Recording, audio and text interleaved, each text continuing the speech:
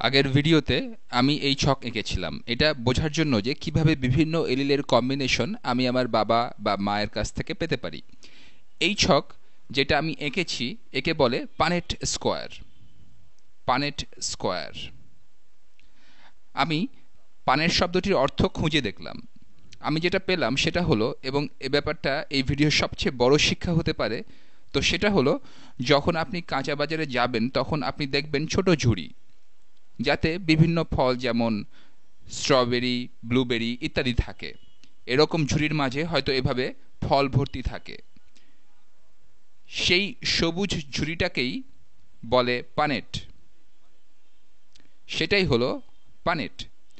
কোনো কোনো দেশে এখনও পানেট নামেই পরিচিত। ইংল্যান্ড সেরকম একটা দেশ, যারা যুক্তরাজ্যে আছেন তারা ভালো বলতে পারবেন। তো ওখান থেকে পানেট স্কোয়ার নামটি এসেছে, যেন এটা একটা সবুজ ঝুড়ি যার মধ্যে বিভিন্ন রকম জিনোটাইপ রাখা যেতে পারে। পানেট স্কোয়ার যে শুধু দুটি হাইব্রিড ক্রস করার জন্যই উপকারী তাই নয়, এটাকে বলে মোনো হাইব্রিড ক্রস। কারণ এখানে আপনি দুটি হাইব্রিড বা সংকরকে ক্রস করছেন একটা ট্রেইটের জন্য। পানেট স্কোয়ারে বিভিন্ন ধরনের অনেকগুলো ক্রস করা যেতে পারে জীবের বংশানুগতি বোঝার জন্য। এখানে এরকম হওয়াটাও জরুরি নয় যে একটা এলিল আরেকটার উপর ডোমিনেট করতেই হবে। আসুন আমরা এটা নিয়ে একটু খেলি, ধারণাটা তাহলে আপনাদের কাছে পরিষ্কার হবে। ধরা যাক এখানে মা। আমি এখানে নীল চোখ বাদামি চোখের অ্যানালজি ব্যবহার করতে থাকবো, কারণ আমরা এর মধ্যে এই ব্যাপারে বেশ অভ্যস্ত হয়ে পড়েছি। ধরা যাক সে হোমোজাইগাস ডমিনেন্ট, আর ধরা যাক বাবা হলো হেটারোজাইগাস। তাহলে তার একটা বাদামি এলিল আছে আর একটা আছে নীল। এখন আমরা জিনোটাইপের বিভিন্ন কম্বিনেশন বা বিন্যাস জানতে চাই, সেগুলো এই দুজনের সন্তানদের হতে পারে। তাহলে আমরা কি করব? আমরা আবার পানেট স্কোয়ার আঁকবো। আমি এখানে একটা ছক আঁকি এভাবে। এখানে এই উপরে আসবে মা, যে বিভিন্ন ধরনের জিন দিতে পারে সেটা, আর এখানে আসবে বিভিন্ন ধরনের জিন যেটা বাবা দিতে পারে। আসলে এলিল, আমি এখানে জিন লিখতে চাই না, আমি এখানে বাবা লিখতে চাই। বেশ, তো মা দুই ক্ষেত্রে হয় সে দিবে এটা বড় বি, বাদামি চোখের এলিল, তার হোমোলোগাস ক্রোমোজোম দুটির থেকে যে কোনো একটা। হোমোলোগাসের আরেকটিতে একই এলিল আছে, তো সেখানেও সে একই জিনিস দিতে পারবে তার সন্তানকে। বাবা দিতে পারে এটা বড় হাতের বি, বাদামি চোখের এলিল, অথবা ছোট হাতের বি, অথবা ছোট হাতের বি, নীল চোখের এলিল। তো এখন দেখি যে বিভিন্ন কম্বিনেশন হতে পারে সেগুলি। একজন সন্তান বাবা ও মায়ের কাছ থেকে একটা করে বাদামি চোখে এলিল পেতে পারে। একই ঘটনা ঘটবে যখন সে এই একটা বাদামি এলিল পাবে বাবার কাছ থেকে আর আরেকটা বাদামি এলিল পাবে মায়ের কাছ থেকে। অথবা সে পেতে পারে একটা বাদামি এলিল মায়ের কাছ থেকে এবং একটা নীল চোখের এলিল তার বাবার কাছ থেকে। অথবা মায়ের কাছ থেকে আরেকটা বাদামি চোখের এলিল পেতে পারে। এখানে দেখতে পারি মায়ের দুটো ক্রোমোজোম হোমোলোগাস ক্রোমোজোম আছে, যাদের প্রত্যেকেরই একটা করে বাদামি চোখের এলিল আছে। তো আমি সেই আরেকটা এলিল আমার মায়ের কাছ থেকে পেতে পারি এবং আমার বাবার কাছ থেকে নীল চোখের এলিল পেতে পারি। নীল চোখের সন্তান হবার সম্ভাবনা কতটুকু? এটা ধরে নিচ্ছি যে নীল চোখ এখানে রিসেসিভ বা প্রচ্ছন্ন। মনে আছে তো যে নীল চোখ এখানে ফিনোটাইপ, এই বিশেষ বিন্যাস এখানে জিনোটাইপ। নীল চোখ পেতে গেলে আপনার হোমোজাইগোস রিসেসিভ হতে হবে, আপনার দুইটা ছোট হাতের বি পেতে হবে। তো এটা পাবার সম্ভাবনা কতটুকু? এখানে দেখতে পাই যে সেরকম কোনো কম্বিনেশনই নাই, তাহলে শতকরা 0% সম্ভাবনা আছে নীল চোখের সন্তান হবার। এখন হোমোজাইগস ডমিনেন্ট সন্তান হবার সম্ভাবনা কতটুকু? আমি এখানে লিখি হোমোজাইগস ডমিনেন্ট। ডমিনেন্ট। এখন আমরা জিনোটাইপ জানতে চাচ্ছি। আমরা সন্তানে পাওয়া বিশেষ বিশেষ এলিলের ব্যাপারে আগ্রহী। এখানে এই দুইটাই হোমোজাইগাস ডমিনেন্ট, এখানে এইটা আর ওখানে ওইটা। চারটার মধ্যে দুইটা হলো হোমোজাইগাস ডমিনেন্ট। এখানে আমরা পাই শতকরা 50% সম্ভাবনা। আমরা এরকম আরও পানেট স্কোয়ার করতে পারি, এবং সব ক্ষেত্রেই যে একটা বৈশিষ্ট্য আরেকটার উপর ডমিনেন্ট হতে হবে তা নয়। ইনকমপ্লিট ডমিনেন্সের মতো অবস্থাও আসতে পারে। ইনকমপ্লিট ডমিনেন্স আমি এখানে লিখছি ইনকমপ্লিট ডমিনেন্স। ধরা যাক আপনার একটি ফুলের জন্য দুটি রঙের বৈশিষ্ট্য আছে। ফুলটির রং লাল হতে পারে অথবা ফুলটির রং সাদা হতে পারে। ধরা যাক আমি একটা প্যারেন্ট ফুল নিলাম যার জিনোটাইপ হলো বড় হাতের আর এবং বড় হাতের ডাব্লিউ।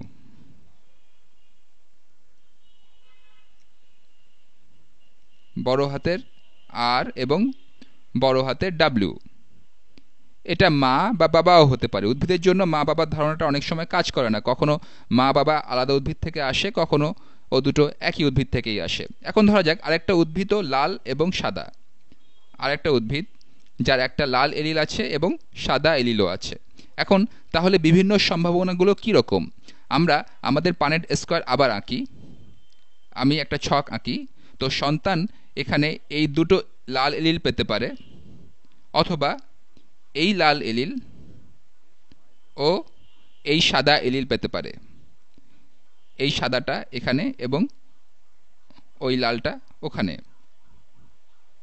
অথবা এই লালটা ধরা যাক তার মা উদ্ভিদের কাছ থেকে এবং বাবা উদ্ভিদের কাছ থেকে সাদা এলিল, তো এটা এখানে ওই সাদাটা, অথবা আপনি দুটো সাদা এলিলও পেতে পারেন।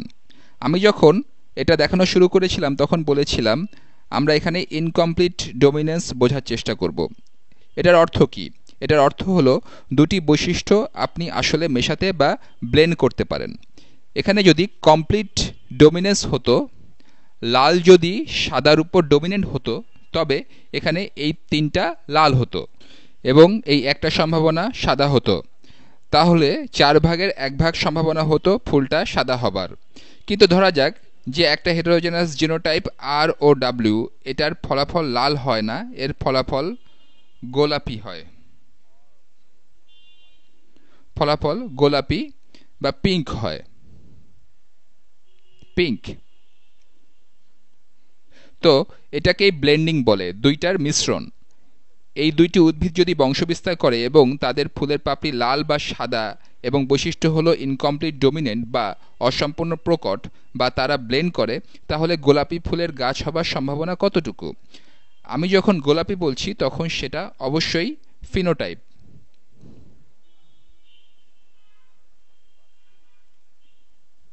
পিঙ্ক হওয়ার সম্ভাবনা কতটুকু? আমরা এখানে বিভিন্ন কম্বিনেশনের দিকে তাকাই। এদের মধ্যে কটা গোলাপি? এটা গোলাপি এবং এটাও গোলাপি, তাহলে দুইটা গোলাপি। 4টা সমান সম্ভাবনাময় কম্বিনেশনের মধ্যে তাহলে শতকরা 50 ভাগ সম্ভাবনা আছে গোলাপি হবার। আমরা এটা পরবর্তী প্রজন্মের জন্য হিসেব করতে পারি, দ্বিতীয়, তৃতীয়, চতুর্থ ইত্যাদি প্রজন্মের জন্য। আমরা বিভিন্ন এলিলের জন্য হিসেব করতে পারি। আমি একটা উদাহরণ দেবার চেষ্টা করব। আমি রক্তের টাইপের উদাহরণ এখানে দিব। রক্তের টাইপের জন্য 3টি এলিলের সম্ভাবনা আছে, 3টি পটেনশিয়াল এলিল। আপনার ব্লাড টাইপ এ থাকতে পারে, অথবা ব্লাড টাইপ বি থাকতে পারে, অথবা ব্লাড টাইপ হতে পারে ও।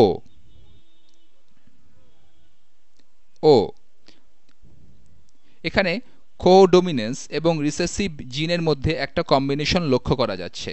আমরা যখন পানেট স্কয়ার দেখাবো তখন ব্যাপারটা পরিষ্কার হবে। আমি হয়তো এখানে একটা রঙই ব্যবহার করব, আপনারা তো ইতিমধ্যেই ধারণাগুলো বুঝতে পেরেছেন। ধরা যাক বাবা মাদের একজনের এ এবং বি আছে, তার মানে তার দুটি হোমোলগাস ক্রোমোজোমের একটিতে এ এলিল আছে এবং অন্যটিতে বি এলিল আছে। এখানে জিনোটাইপ হলো ফিনোটাইপ। তারা কোডোমিনেন্ট বা পরস্পরের উপর প্রকট। তারা দুজনেই সমানভাবে প্রকাশিত হয়, তারা ব্লেন্ডও করে না, তারা নিজেদের প্রকাশ করে। তারা আসলে এ বি রক্তের টাইপ,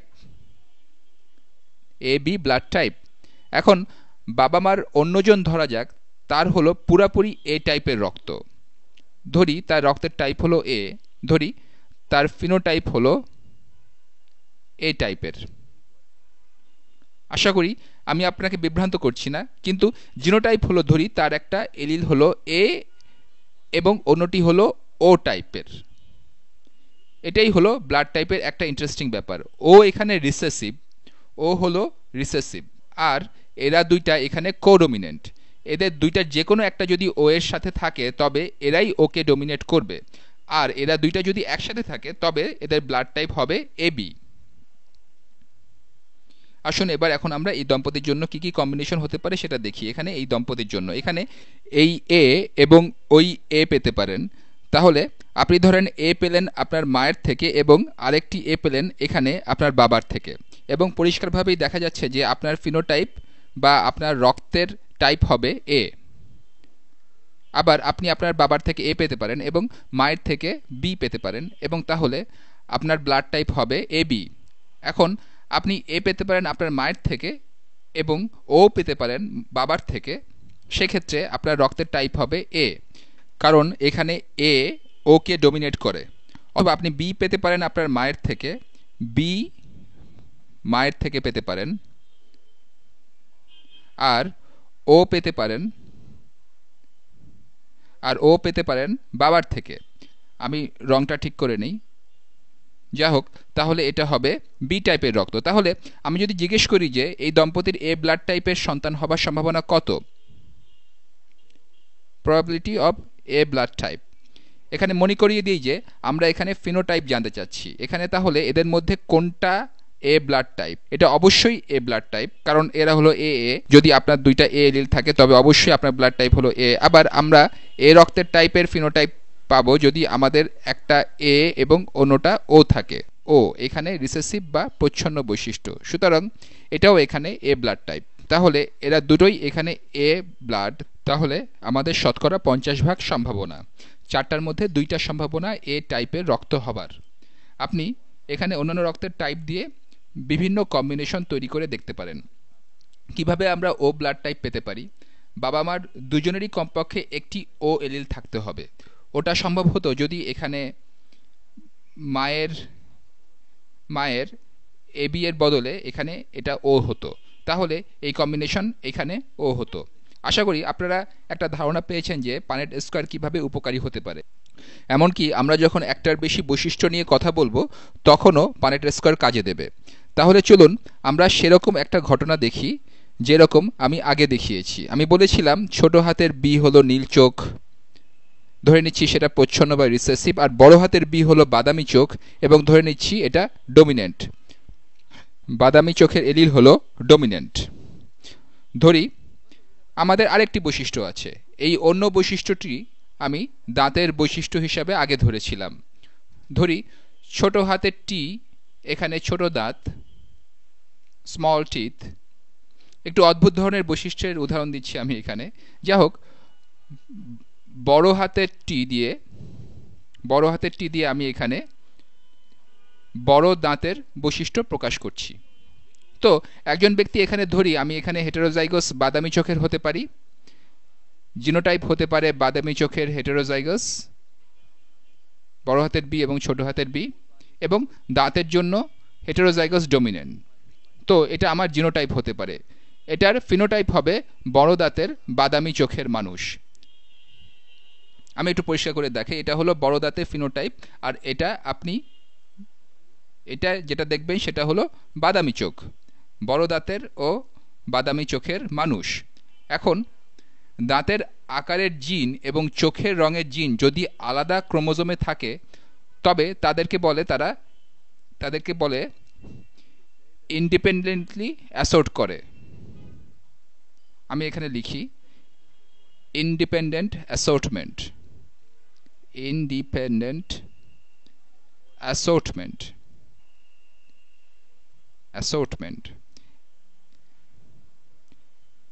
এখানে আমি যদি আমার ক্রোমোজোমটাকে দেখি, ধরা যাক এটা এক জোড়া হোমোলোগাস ক্রোমোজোম। আমি এই জোড়াটার নম্বর দিলাম 1।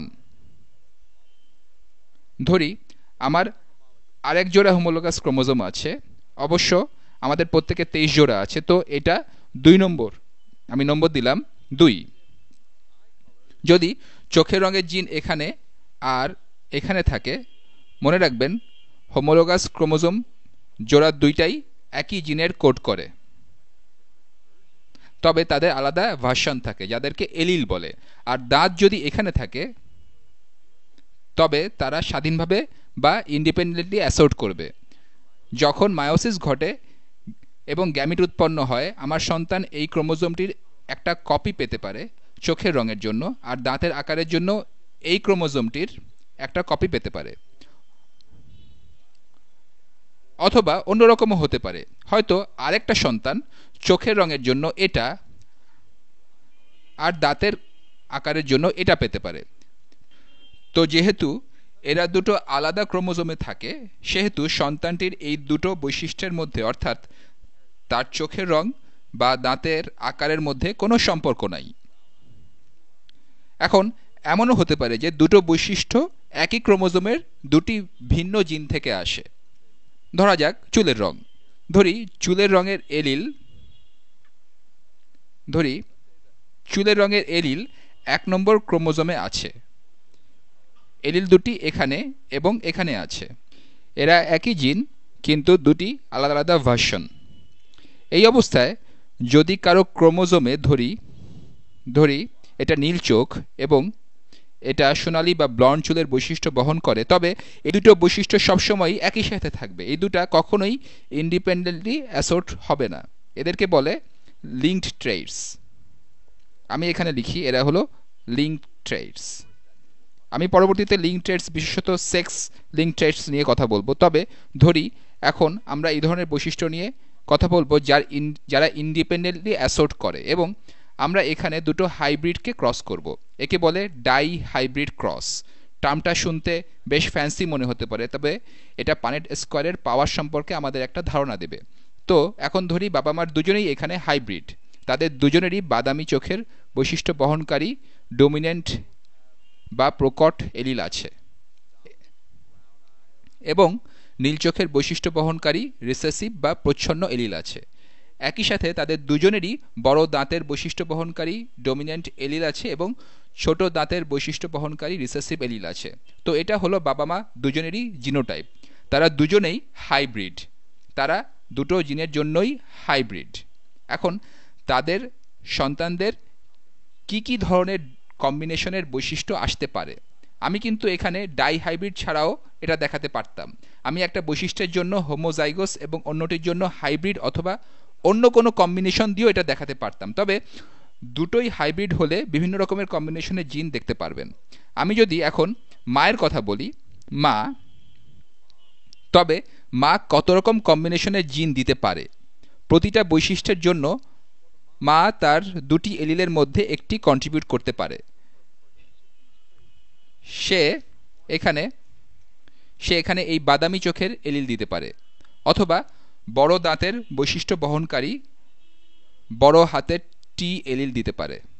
তো এটা একটা কম্বিনেশন। অথবা বড় হাতের বাদামি বি ও ছোট হাতের হলুদ টি, অথবা সে নীল চোখের বৈশিষ্ট্য বহনকারী এলিল এবং বড় দাঁতের বৈশিষ্ট্য বহনকারী টি দিতে পারে। তো এগুলো বিভিন্ন রকমের কম্বিনেশন যেগুলো মা তার সন্তানকে দিতে পারে। এবং শেষ একটা কম্বিনেশন হলো নীল চোখের ছোট হাতের বি এবং ছোট দাঁতের বৈশিষ্ট্য বহনকারী ছোট হাতের টি। তো এগুলো হলো মা দিতে পারে। এখন বাবাও একই কম্বিনেশনের জিন সন্তানকে দিতে পারে, কারণ বাবারও তো জিনোটাইপ একই। আমি এখানে লিখে ফেলি, আমি এখানে লম্বালম্বি লিখছি। তো যাই হোক, আমার একটু কাছাকাছি লিখতে হবে, না হলে আমার এখানে জায়গা শেষ হয়ে যাচ্ছে। তো বাবা এখানে দিতে পারে হয় বড় দাঁত, বাবা বড় দাঁত দিতে পারে, অথবা ছোট দাঁত, সাথে দিবে একটি করে বাদামি চোখের এলিল, অথবা সে দিতে পারে নীল চোখের জিন বা আসলে নীল চোখের এলিল, এবং সাথে হয় বড় দাঁতের বৈশিষ্ট্য বহনকারী অথবা ছোট দাঁতের বৈশিষ্ট্য বহনকারী এলিল। তো এরা হলো বিভিন্ন রকম কম্বিনেশনের জিন যা বাবা মা তাদের সন্তানদেরকে দিতে পারে। আমি এখানে একটা ছক আঁকি, বলতে পারি সুপার পানেট স্কোয়ার তৈরি করি, কারণ এখানে আমরা 16টা কম্বিনেশন তৈরি করব। আগে যেখানে করতাম মাত্র 4টা, 16টা কম্বিনেশন। এখানে তো দেখা যাচ্ছে আমার কালি শেষ হয়ে গিয়েছে। 16টা কম্বিনেশন আমি এখানে দেখাবো।